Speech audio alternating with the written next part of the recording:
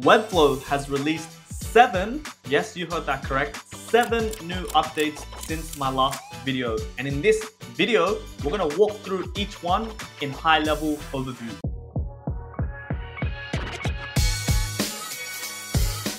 Starting with update number 1. Audit and improve SEO and AEO with Webflow AI. So SEO, as we all know, is search engine optimization. And I've never even heard of this word AEO. I literally had to Google it, which means answer engine optimization. So this is my favorite update so far. And let's quickly jump into it.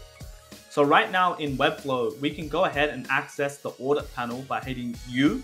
And this will allow us to audit the page in greater detail. You can audit the current page, or you can audit site-wide. Please also note when you hit publish on the top right-hand side, it also always suggested improvements on this page. However, now it's even greater. So right now it just says current page, but we can go ahead and switch it to site-wide. It covers meta description, meta titles, add schema markup, and add alt text throughout the entire website. So let's just say, for example, in the past, we can head over to our asset panel by hitting J. And what you'll do previously is you hit this 3-dot icon, then you hit edit settings. And then right here where it says alt text, you can either have one of two options. One is a descriptive text explaining what that image is.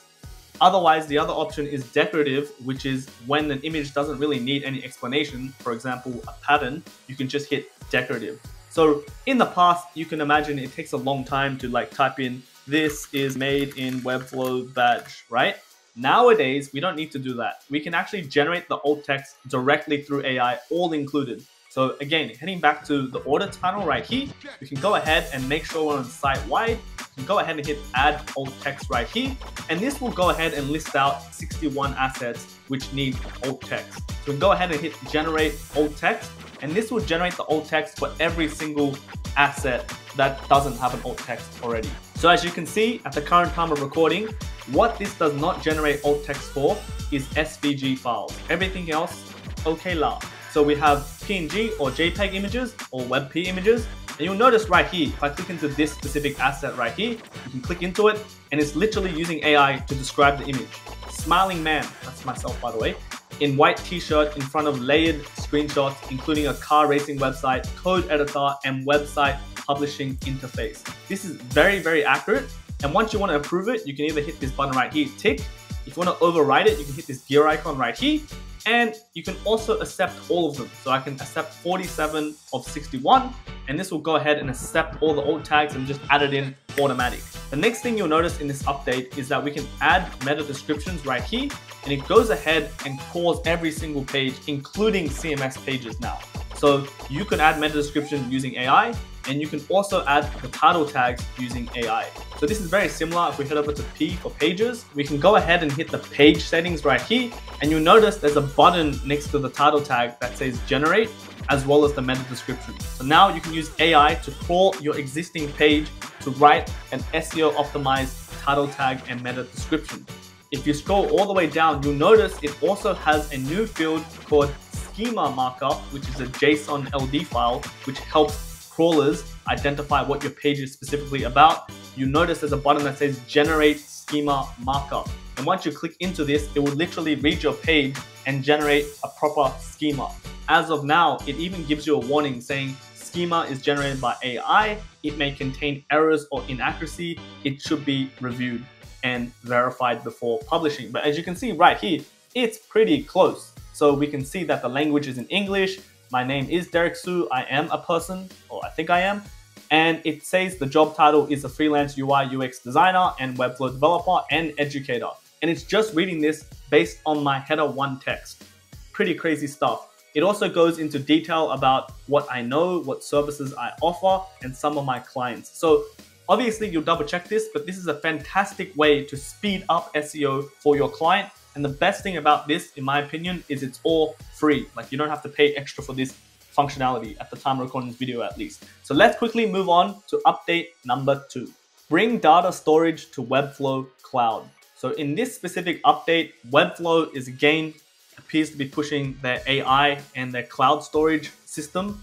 They actually have something called SQLite, And again, I'm not going to pretend to be a backend developer, but I'm imagining this is almost like MySQL, where you can store a database in the Webflow cloud servers themselves. Obviously, the cloud server, you have to pay extra. It's a different pricing. However, this is a fantastic news for Webflow and the capabilities of doing more advanced stuff, such as user database, for example. Let's move on to update number 3. Search across sites, workspaces, and settings with dashboard quick find. So in this specific update, Webflow allows you in the dashboard to hit Command E, which is the exact same functionality in design for quick search, to essentially search everything in your workspace. You can go ahead and type in a client site, and it also searches client workspaces, like so. Webflow also claims as a bonus that you can rename client workspace. This was very, very hard to find how to do, but essentially if you go back into the workspace, you'll notice sometimes clients don't actually label their workspace. And by default, it's called My Workspace. And you can imagine if you're a freelancer like myself, there's a lot of My Workspace. You can see right here, I have a lot of them. I don't know what client this is. Webflow claims to have fixed this by letting you rename these workspace, but there's no real easy way to rename it at the time of recording this video. What I found, you can go ahead and hit client management right here. And then from here, depending if you have the correct permissions, it seems like, you can go ahead and head over to that My Workspace right here. You hit this 3-dot icon, then you can go ahead and hit edit client, and you can go ahead and rename the workspace. But from my understanding at the current point in time, this is kind of silly because you don't even know what this workspace is. So it kind of defeats the purpose. So this doesn't really solve the problem at all at this current state. Maybe Webflow will patch it, hopefully it would.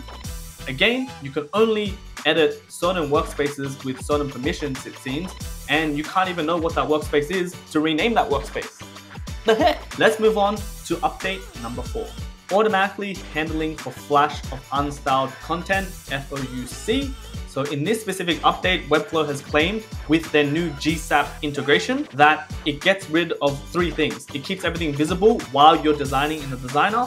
It applies hidden states in CSS before the JS animation runs, and it prevents this layout shift where there's weird flashes. So personally, I have not seen this because I don't really use the GSAP new interaction. Let's go ahead and take a look at it right now.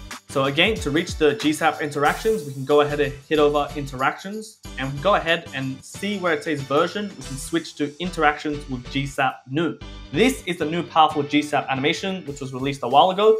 But in this update, essentially, from my understanding, it just makes it much more improved in performance. And there's no longer this really weird glitch when loading animations. That's what I got from reading the article. Let's move on to update number 5. Introducing Webflow App Gen. So this update, I did have a small tinker around with, and it is pretty crazy what Webflow is doing. Again, like I mentioned throughout this video, it seems to me like they're pushing AI because everyone's trying to push AI for some reason. But if we head over to our Webflow account, you'll notice at the top left, right next to the CMS button and in between insights, there's now a new button called App Gen. If we click into this, this opens up an AI prompt to build websites using AI. And the crazy thing about this, looking at the demo video from WebBay, you can actually link your existing Webflow site items. So for example, you can link components and you can also link collections. So for example, in my website, I have a tutorial collection and I can go ahead and reference that inside the prompt of the AI. I can also reference components that I've made, for example, a navbar or a footer. And you can go ahead and prompt the AI, for example, to say, please look at my tutorial collection and make me a directory with filterable collections. And this goes really crazy. Looking at the demo video from Webflow, they did CMS map points as well as filtered items with the CMS, and everything is also branded. So once you do this, you can go ahead and hit submit, and this will submit the prompt. And like in the Webflow video, you're gonna have to just wait, like 5 to 10 minutes because AI is not instant anymore. But from my understanding, this is very similar to programs like Claude, essentially vibe code. This really seems like vibe code, and I honestly never vibe code before, but this literally feels like vibe code. So you can see right now, the AI is literally writing all the entire code in the backend, and it's saying what it's doing. Like it's updating, it's referencing the CMS collection from my tutorial, and you can even prompt it even more, just like ChatGPT. Very powerful stuff. And you'll notice at the top, it says code and preview. You can actually preview what the site will look like, and you can also deploy the site at the top right. From my understanding, it's not really that perfect yet, but it's getting pretty perfect. So while we wait for this to load, let's go ahead and move on to update number 6. Create CMS powered experiences across the channel.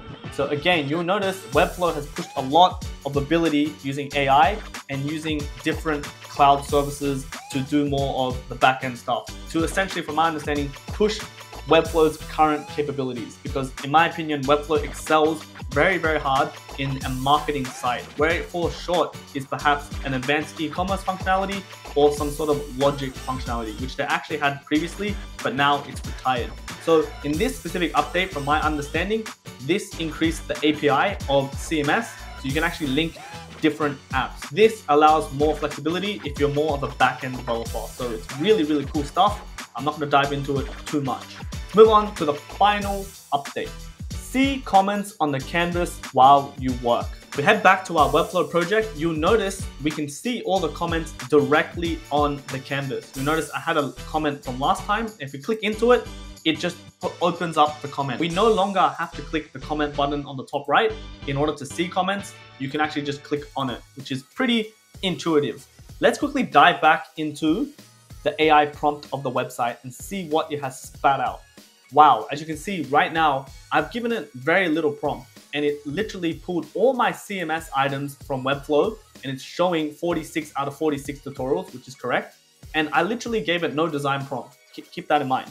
And it's literally giving me a search bar with different search functionalities, filters, which work live. So that's a great thing about this, is it's almost like an app where you can actually use complicated functionalities. Like in this case, it's a search functionality right here. For example, right now, I can only click one of them, but I can re-prompt the chat to say, hey, make it so that the filter can select one or more. You can keep fine tuning it. And you'll notice that the design is in theme with my current website.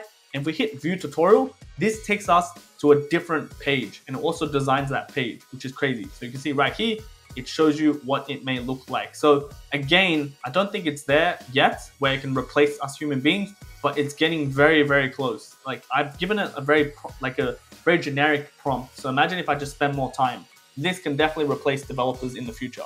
And this really excels if you understand how to code websites. If you don't and you're just using vibe code all the time, it gets a bit tricky. And I hope it doesn't get to the point where you don't even have to know how to do backend or how to do front end or even know how to design and you just rely on AI 100%. I definitely don't think we're there yet, but I really hope my job is not ruined. Anyways, guys, my name is Derek Su. I hope you enjoyed this video. In my YouTube channel, I actually provide many free Webflow tutorials, which you can check out right here. I also have made 2 previous videos on Webflow updates, so definitely check them out right here as well. Otherwise, I'll see you guys in the next one. Peace.